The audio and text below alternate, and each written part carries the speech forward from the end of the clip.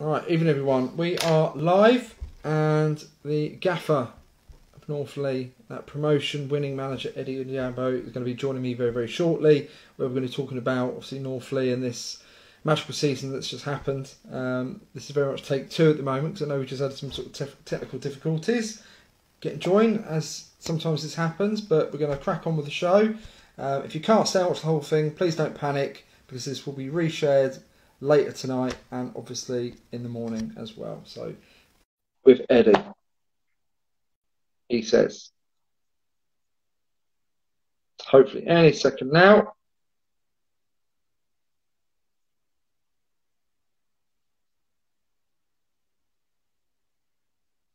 And there we go. Go. You see me, Gaffer? I can. I'll just get you the right way. That's it. Now we can see you. Nice man. How are you doing this Monday? I am well. I'm very well. Thank you. Good. Can you hear me? Can you hear me loud and clear? Yeah. Sure. Okay. Good stuff. Yeah, I'm all good. Yeah, it's I just sort of said a couple of minutes ago to everyone, Eddie, it's crazy to think that literally only 7 days ago, it was very much party mode. Literally 7 days. Yeah. It's pretty much continued with the lads, I think, as well. So. when will it end? Definitely one of them. Question, Eddie. Have you got that winner's medal? I do. I probably wouldn't be able to get it now. I'll have to leave. Don't panic. Don't panic. It's just if you had it close to hand, I was going to say, you know what, grab it. It'd be nice to show it, but don't panic. Right, let's look back then to that week ago, Eddie, first of all, because realistically, that's the story, isn't it? So looking back, the playoff final reaction, talk us through the story. So by that, I mean sort of where you was at the start of the season, obviously going through to that news from the Southern League and the FA, obviously in Garden City and North Leigh getting into the playoffs. It probably started in my back garden just over a year ago. Me, Craig and Lex met in my back garden, and it was locked down, so we were outside and the weather wasn't great. I remember that. And we were just talking about football, about North Leigh. And that's probably where it all started. I was coming to the end of playing.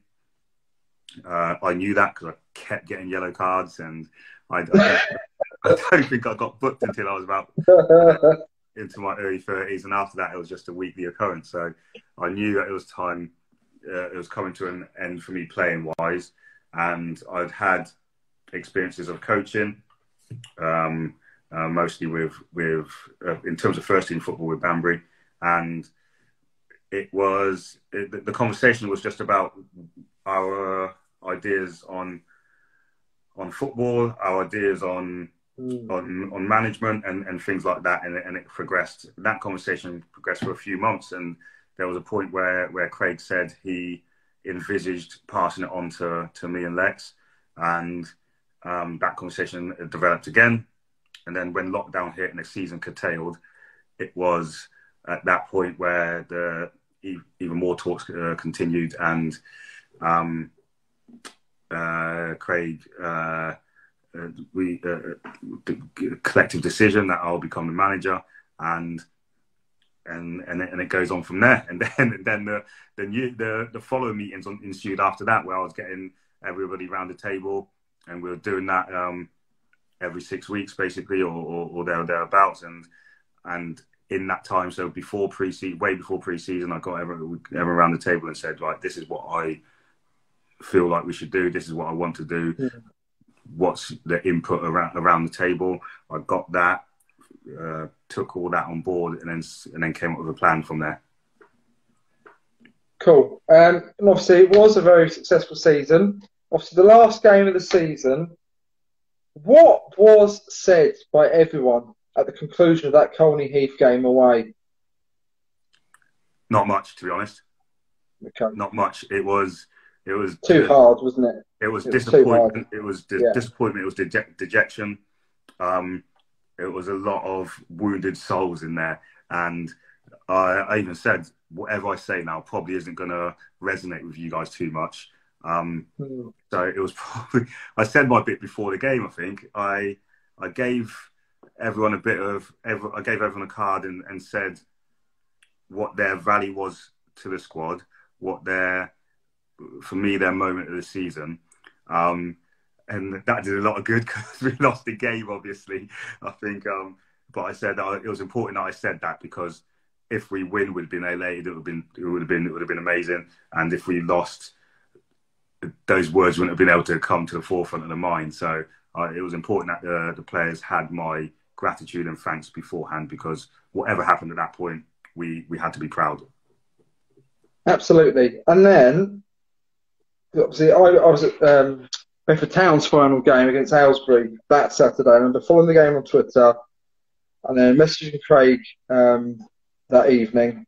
And then literally, I remember being at home and getting a phone call from him fairly early in the morning. And I thought he was winding me up when he turned around and said, Carl, we're in the playoffs. I thought, what are you on about? What are you on about? He's like, no, serious. We're in the playoffs. I said, oh, bloody hell, Craig. He said, but obviously let me obviously speak to all the boys and that before we put anything online. So when you did eventually hear Eddie, talk us through that. How, where was you? When was it? What came out of your mouth? Please be clean because it's before 9 o'clock. Like I said, I was driving and going up to a family do having food, and it was my father-in-law who read it out on Twitter. No! So that was the first time I knew about it. I could obviously hear my phone buzzing in the car compartment, but I was blanking it, to be honest. And then he read it, and I thought, okay, I thought he was joking. And it was at that point it all came together. I saw the lads had all found out. Craig had given me a million missed calls. Lex had given me a missed call. And it was at that point. It was a good meal at that point. What could have been because my mind was elsewhere, and then having the meal it tasted a bit nicer. Absolutely. It's, obviously, there's loads of connotations, and obviously there's loads of factors into this. But because I know how your brain works, Eddie. So that Colney Heath disappointment, that surely has had a big factor in the fact that the boys did what they did in the semi-final and the final. Would that be fair to say? Very fair. It gave us a second chance, didn't it? And you can't give them up if you're being gifted a chance like that. And that definitely had an impact. It definitely had a part to play in the two following results we had, because up until that point, we had never beaten a team above us in the league. Yeah. So in the league, we had what did happen though. We had better results the second time round. So the first time against Bedford, we got beat by 4. Against Burko, we got beat by 1. Against Dunstable, we got beat by 1. Against Welland, we got beat by 2. And it was only Ware who we drew against. The second time round was a better result every time. So Bedford, we drew. Dunstable, they equalised last kick of the game. Burko, we drew. And so it was an improvement from the previous game because there was a little bit more belief there. And after every single one of those fixtures, we had even more belief. And we said, and it was clear, we said, at some point, we're going to have to beat teams above us. And it just happened, the first time happened to be in the playoffs. And it's easy for us to say because, boys have gone up, you've done the job, you've got that playoff trophy. But, I mean, man, the semi-final and final performance, it does not get better than that, I think, from what we saw, really. What, for you, were the key moments in both those games? Well, first off, I don't know if we've got the trophy yet, because the trophy we were presented with on the day, I'm told, is not the correct trophy. So yeah, no comment. We've got a ringer for a trophy, and hopefully the real one can come to as soon as possible. The key moments for the game were the equalisers in both games, I think, because against Burko, their celebrations gave us time to regroup. There was all sorts happening. Everybody's on the pitch. In all that time, we spoke. So while everyone else is celebrating and everything's happening, we were speaking. We were having a team talk and organising what we were going to do next. And every single thing that we said came to fruition. We said we're going to go forward. We're going to load the box. We're going to put pressure back on them. We're going to be fitter and stronger than them. And that's probably what saw us through against Burko. Against Dunstable, again, it was the equaliser. It was such a comfortable 2-0. I think it's fair to say that we were so much in control of the game up until they scored their first one and then the second one soon after. And I still believe that after today was the first time I watched it back. Oh, really? Yeah, because I normally get to Nash's goal and just rewind it after. Wow, well, why not? Because it was so good. But again, their equaliser. There's pandemonium going on, all sorts going on. We stayed calm. We spoke, whether I was speaking to the staff or speaking to the players. We were able to just calm down and say what's going to happen next. And I remember distinctly me and Lance were talking. He's at the halfway. And I said, "Go forward, go forward, go forward." From the centre, we pass it forward. We get them behind them. We get them behind them, and that to me felt like it broke them a bit because they're thinking, "Hang on, you lot should be hanging on here," and we had a go.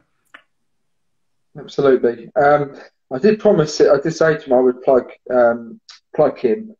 So obviously the guy who's been doing a bit for us recently at the club, Eddie, Glenn Alcock, photographer, absolute world class. If you have not seen the game, the photos Glenn took of that final and equally the semi-final show you everything. The emotions of the fans, the players, everything. So if you haven't seen that photo album, do have a look at Glenn Alcock on Twitter and follow his Flickr albums because they are absolutely class.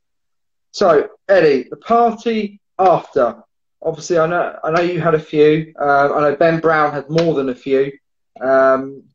Talk us through those celebrations because it was such an unreal experience, wasn't it? It was brilliant. The coach home was lively. No, it started off in the change room actually, because where did it start? It started at Berkhamsted, the semi-final in the changing room. Yeah. And that one, there was a couple of lads who weren't there who were important to us, and getting them on the FaceTime in the changing room was brilliant.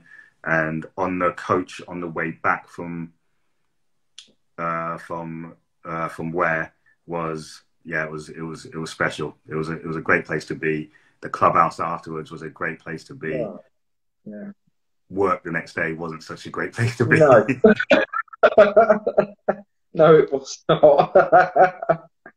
Have you? He's going to kill me for saying this, but obviously, I don't think probably any of us have seen Dory, Craig Dorr, so emotional, have we? Apart from that day, that meant everything to him as well, didn't it? No, we haven't, and that's the brilliant part of it. You're seeing the reaction of people, what it does to people, what it means to people, and the responsibility you carry when you're responsible for people, responsible for the team and the players. That probably makes it worthwhile. And it was great to give that feeling to the club. That's fun. For you to look back, Eddie, over the whole season, you can look at it different ways. It could even be in terms of your own management. What, for you, if you had to pick 3 favourite moments from the season, what would you choose? First day of pre-season. Okay. That's significant. Because is that because of the bonding and doing it all again, and because that's where it starts, and you don't at that point you don't know what's going to happen next, what twists and turns they're going to be, how many of that squad's going to be with you, and not. I look back looking back today at the starting squad compared to what the squad is now, and it looks quite different. But it's brilliant to have so many who were there on the first day and still there now, because that shows either you believe in them or they believe in you, and that's a I know it's a powerful thing, isn't it? When people have decided to buy into what you want to do. So that'll be one. First day of pre-season, first day of school is always good. There was I said a couple of bits in the changing room, you see, and I don't want to say them here because I think they're personal to the team. And that's fair enough. And they're personal to a couple of players specifically who I pointed out. So there was a couple of real poignant moments in the season where players are looking out for each other, and that's when I thought we had a chance. And it wasn't football related at all. And I just thought, oh, okay, we got a chance here if players are doing that for each other. There was probably, you know, there's a result which still haunts me actually, which was probably significant.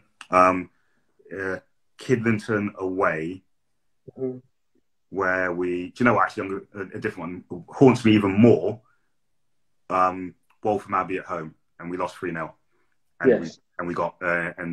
We were just terrible. I was terrible. I made shocking decisions, and it fed through the team, and we were absolutely abysmal. And that became the party line. We don't get Waltham Abbey. We don't get Waltham Abbey, and and funny enough, I've become really friendly with Spence there, the manager, and I don't think he knows how much that result actually hurt me, but he's made me a better manager, and I think I got better after that, and I think the team got better after that. So that's probably a second one, and then a third moment, the Dunstable game where we drew 2-2, where we went down to 10 men, losing 1-0, went down to 10 men, and we were outstanding. We were so good. We went 2-0 up. Unfortunately, conceded the last second goal. But it was then in the change rooms where, you know, you almost have that tangible, right? We're gonna get to the playoffs, boys, no matter what. And so those are matches which were significant, I think. Well said. Thanks for that, Eddie. So you mentioned them on Saturday. It's only 2 nights ago. But let's talk about it. So the Northley fans, along with the club officials, they are a very, very loyal bunch. They travel home and away, and they do so much behind the scenes. For those of you that perhaps don't know, what would you like to share with everyone about, perhaps a few in particular? A few Northley fans? Yeah, and the club officials as well. The club officials, yeah. So it's... Well, first of all, they do your head in because they're right next to the dugout, so they tell you what to do, tell you how to do your job. So that's always good. But they have the ones who you get to know by face and get to know by first name basis. And do you know what? I'm only joking when I say they do your head in, because they don't. Because whatever the result, they're there in the bar, they're offering you a drink, they're saying, "Oh, hard luck today," or "Well done today," and it's those little interactions that you have which keep things normal, and they balance you out and mean you don't get too happy or too sad despite the result. And basically, you don't let the football spoil a good day out when you're at Northley, because that's what people want and they want to enjoy it. And the good results are a bonus of having good people around. And then if you talk specifically about people who have helped me, well, I'll tell you what I didn't say at this presentation, which I was kicking myself for afterwards, is giving a bit of acknowledgement to Taka and Sully, who do the other teams on the night, the dev squad and the vets team, because being a part-time manager is an absolute graft, and the amount of time you have to give up, and it can make some days really, really long, especially in the winter, and especially when you're ships at night at home and stuff like that. So I've got to give my I don't know, more recognition and thanks to them guys as well, because I've spoken to them over the season, and we kept each other sane at times. And then you get people like Mark Bosley, who's become like my right hand man in terms of making sure I'm at the right place at the right time, basically. And yeah, so there's a few who are, if I keep saying names, I'll offend someone by not saying them. But even it's the ones that, it's funny. I saw Craig's wife and said after the game, I said, you can have him back for a little while now. And that goes for, he'll say the same to my wife, and that goes to the same to Macca's wife Stacey. So and for Lex as well, he's got a tribe at home. He's got the season's coming. He's got season's coming at the right time for quite a few of us, I think. The end of the season at the right time. Thanks, Eddie. So you mentioned it very quickly. Let's talk about it. The awards night Saturday was a nice event, wasn't it? It was a good vibe, loads of people there, and obviously full of plenty of awards, wasn't there? Yeah, there's loads of awards. I think we were making them up by the end. It was really good, and you saw the way it was done. It was done very casually, very good humoured, and with some important moments as well, which is probably it's the way I like things done, and it was probably a staple of what we've been like.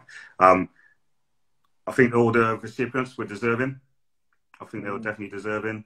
Owen needs recognition for being one of the youngest players ever to represent Northley. Nashi needs praise for not only making himself better, but making other people better. Luke as skipper gets the respect from players, not just because of his character, probably because he has a go at me more than anyone else, and I think the players love that. And Brownie's been reached levels which are exceedingly high all season. So really, yeah, all deserving winners. And there's a couple of there who have been unfortunate to miss out. And you think of absolutely. Roger James, Northey, and Nemi, of course, won his awards. Like supporters awards, a good one to win, because that shows people would pay to watch you play, and so he's a deserved winner of that as well. I'm glad you said that about those who didn't come away with an award, because there are even more than a handful who had such good seasons, wasn't there? So yeah, we can't forget them, because without them, this season wouldn't have happened. So it's as simple as that. Yeah, and it's not just, and it's the short impacts as well. The people, we had people at different stages. Andy Gunn came in late. What an impact he's had. Michael Hopkins, what an impact he's had. Yeah. Connor McDonough, he's still one of the. We cannot forget Connor. What a contribution. One of the league's one of the top scorers in the league, despite being with us for 6 weeks.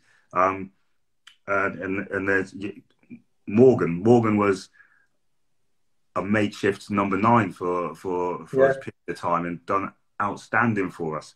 And so he deservedly gets a medal at the end of it. So it's been an effort from so many people, and they made each other winners, which is superb. Thanks, Eddie. So for you, now you've had that week since the last game and a bit of fun in between. What actually have been the real challenges of managing, which actually has been a very successful team? You know, we can't play it down.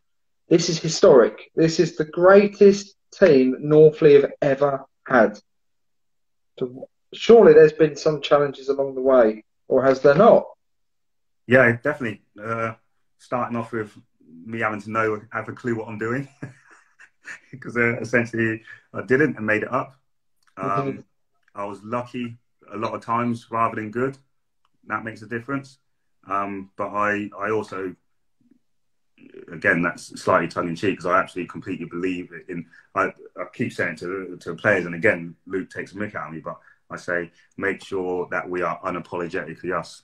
I'm going to be myself to and I believe in that, and I've got to hold that resolve. So if things are going badly, I know I'm going to revert to being myself, and that's the end of it. There won't be another way. And there's flex in that, there's adjustment in that, there's listening to other people in that, and that's why I have Lex, Chrissy, Woodley, Owen, Connor, Macca, Craig. That's why I have them, because I'm not so stubborn, but I believe in myself. So that's probably what I would always fall back on. Cool. And what would you like to say or to people who perhaps obviously don't hear the conversations that you have with Lex, Macca, obviously Chrissy, and Dory, about that management team that you've assembled? It's much like our team. A few rejects, a few misfits. It's people who work hard and want and will sacrifice a bit of themselves to help other people. That's what the makeup of our squad is, I think. Woodley has done outstanding as well, because, like I say, he's fresh out of being a player. Still had aspirations to play more than what he did this season, and was disappointed that he didn't play more. But his roles, it's a role I've had previously, so I really wanted someone in that position. And he's took to like a duck to water, and always tried to improve. Macca stabilizes things and keeps things realistic and practical, and he's just solid. He's just solid as a person. Chrissy, so his whole remit, the reason for Chrissy being there is to quality assure what we do, because he's much more experienced. He's got hundreds of hours. He's got his 10,000 hours of coaching. He's super qualified. I don't think you'll find a more qualified person at the level. So I needed him there to challenge me, to have confrontational conversations with me in front of the coaches, so they can understand what I want, and it's okay to challenge me, and then I can hold up a mirror and justify what we're doing and decisions which are made. So that was important. So Chris was really important for that. And then Connor, our young analyst, he's come in absolutely raw from anywhere, and we over time developed a process which works, or which works for us anyway. And what I don't want him to do is think, because he's got aspirations to do whatever he wants in the game. So we always talk about what he can do to further himself, and I do, and that's what I think for everybody who joins us. What can you do for yourself? Because ultimately that will help us. I don't want to hold anybody back, and him being so young, sky's the limit. And then you got Owen Dorr. So he's staff. He's a player. He's and like I say, he's going to be a future player for North Leigh. But equally, he's in terms of setting the boys up, he's setting up for match days and trainings. He's vital to that as well. And then you got Craig, who's in your ear. Who, like I say, Craig being the previous manager, he must find it hard to stay away from the dugout. He must do, because when you start managing, what I found, you get a bug. It's like a bug, and you get it, and you go towards it. So for him to keep his distance like he has done this season is a huge credit to him, and it's allowed me to be myself. But equally, he's probably played me off well, because I call him so often, and he knows, and he kind of knows everything which is happening. So it all works out. Cool. So off season, that's where we are now. So the boys have got a bit of a trip coming up, haven't they? Yeah, they have. They deserve it. It's not quite the best one I've ever been on end of season. I remember, it was at Stevenage, and we got to Vegas, all expenses. It's not quite. It's not quite. Yeah, it's not quite that. It's not quite that. boys will enjoy it none the same. Where, is it Somerset you're going? Yeah, they'll to sunny Butlins. Minehead. Yeah. Yeah. Okay. It's nice beach there, and you get good cider. So job done. You'll be happy. No, the boys will enjoy it. They'll have a good go. Yeah, exactly. So season ahead is a big one. So when is the real work going to start? I do need a holiday. I will. Do you know what? I'll probably set things up and then go on holiday. Okay. So just ahead of the game a little bit. So pre-season's planned in already. That's all taken care of. Okay.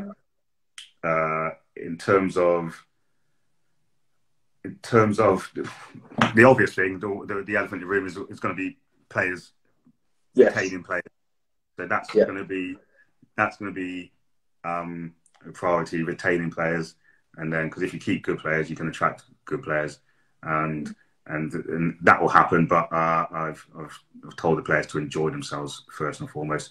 We'll meet up again tomorrow. We've been the Hollybush and Whitney has been really kind and offered us a meal. So we'll go and do that again. I've told the players to milk it for as long as they can. So they'll do that, and all those discussions will happen in good time to benefit the player, to benefit the club. Love it. And that is a great way, I think, to wrap this up, Eddie, because I'm mindful it has been 30 minutes. So thank you so much, Eddie, for giving up your time again, sort of midweek, to do this. But do enjoy the off-season. There is obviously so much excitement and so much to come. And we probably need to finish by saying up the village and the Millers are going up. Yeah, we will do. I've got to shout out someone's shout out Sheza, my biggest fan. Yeah, absolutely. Also my family there. So, love it. But equally to you, Carl, you've been superb for the club in terms of promoting North Leigh. Like you say, this small little village club. You've got more followers on socials than there is people in North Leigh at the moment. It's been a bit of a game changer for us in terms of the profile. It's annoyingly also put our players on the map, which I don't like because sorry. So yeah, I can't thank you for that. But in terms of your engagement with the players and support for us, it's been superb, and it's been and we thank you for it. Pleasure. It's it's very much a team effort because obviously I know Sam and Bruce have done a lot of the media the last 2 years. We've now very fortunate to have Glenn do some photos for us. But a big thank you, obviously, from me as well, Eddie, to you, the management team, and all the players for sort of being on board with all of this, because I know that these sorts of things, they do have a psychological impact on the players. So it's there you go. You've made me offend people there. So Sam and Bruce, I haven't spoken about yet. Ant and Deck, as I call them. They've been with us. They've been with us the whole time as well. They were back there back in the day when I was getting people around the table and talking about stuff. I don't know if they believed what I was saying or whether they even what they thought, what they were coming into. But it's hopefully been worth it for them as well. And big thanks for them. Cool, nice one. Right, let you enjoy what's left of this Monday night. But we'll you and I will talk soon. But have a nice time away, Eddie. Will do. Thank you very much. All right, pleasure. Right, bye everyone. Thank you. Speak to you all soon. Cheers.